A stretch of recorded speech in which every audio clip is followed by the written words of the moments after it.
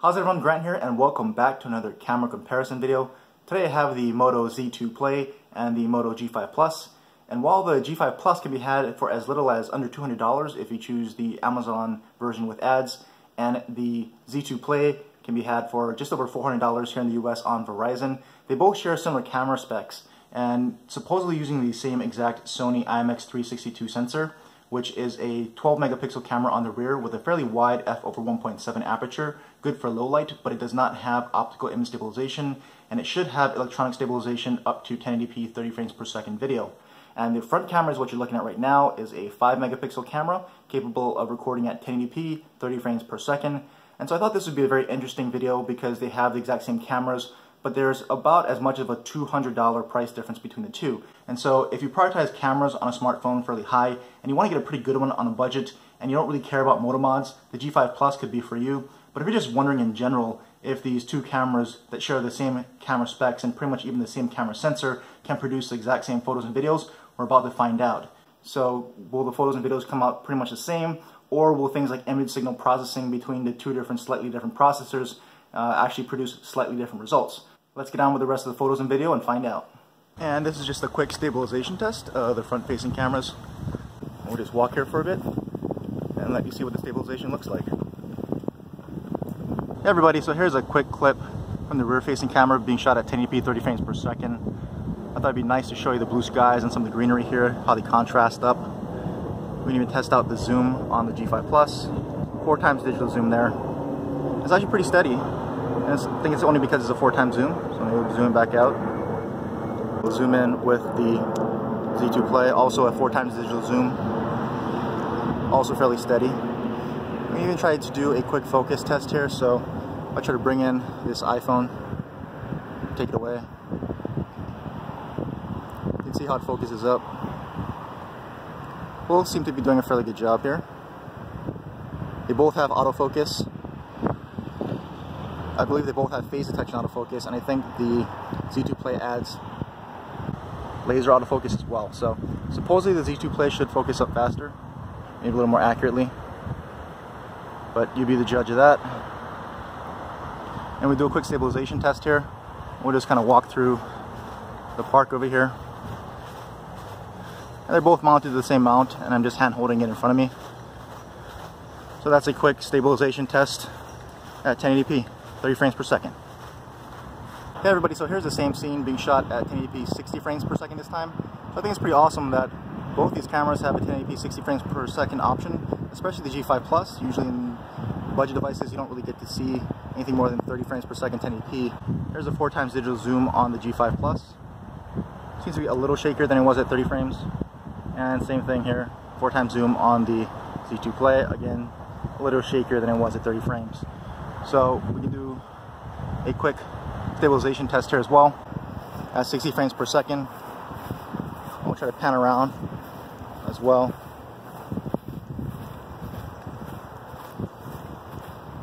And there's a quick sample at 1080p 60 frames per second. And lastly, here's the same scene being shot in 4K on both devices. And this is really awesome to have 4K on both a sort of budget device in the G5 Plus and a mid-range device in the Z2 Play. It makes sense, they both have the same sensor and are capable of shooting up to 4K, but it's nice that Motorola actually enables this 4K option in both cameras. So here's the quality on that, and we can zoom in and test the zoom and stabilization in 4K. So that's the G5 Plus. Zoom it back out, and we'll test the Z2 Play. Zoom it back out. And we'll do stabilization test here at 4K. I'm just going to walk around again. And I'll try to pan as well in 4K. But again, very nice of Motorola to enable 4K option here in these devices. Let me know what you think.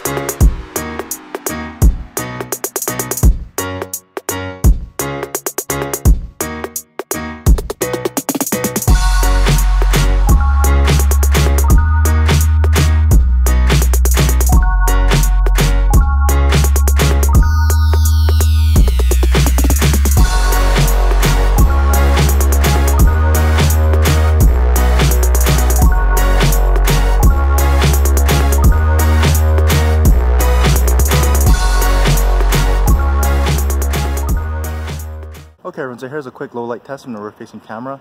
1080p, 30 frames per second. I'll pan around here so you can see how it reacts to some of the different lights, brighter, darker. And we'll just do a quick stabilization test. I'll just walk straight ahead and keep your eye on the horizon and see how each of these devices are doing as far as stabilization here. And here's the same low light clip being shot at 1080p 60 frames per second. So already, at least in the viewfinders, it's looking darker. And the G5 Plus seems to really be cranking up the ISO and trying to brighten up the picture, but there's a lot of noise, at least in the viewfinder. And of course, we'll do a stabilization test at 60 frames per second here.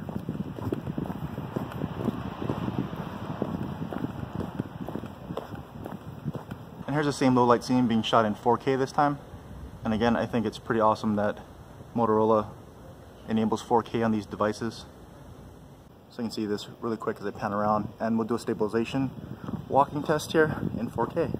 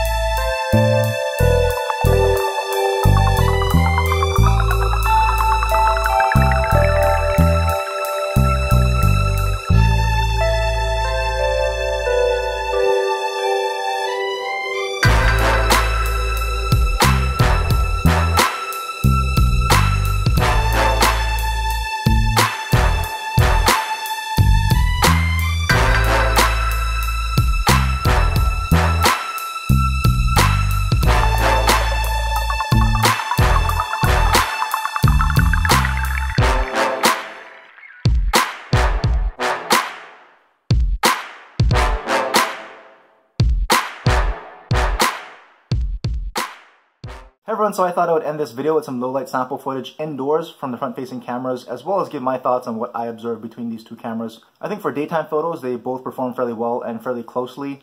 There'll be some differences between the two in some of the photos, but that's going to become natural. And so I thought they both performed pretty well in daytime photos. And in nighttime is where the G5 Plus, again, I thought tried to over brighten the photos and video and really crank up that ISO in low light to try to compensate for probably the lack of OIS.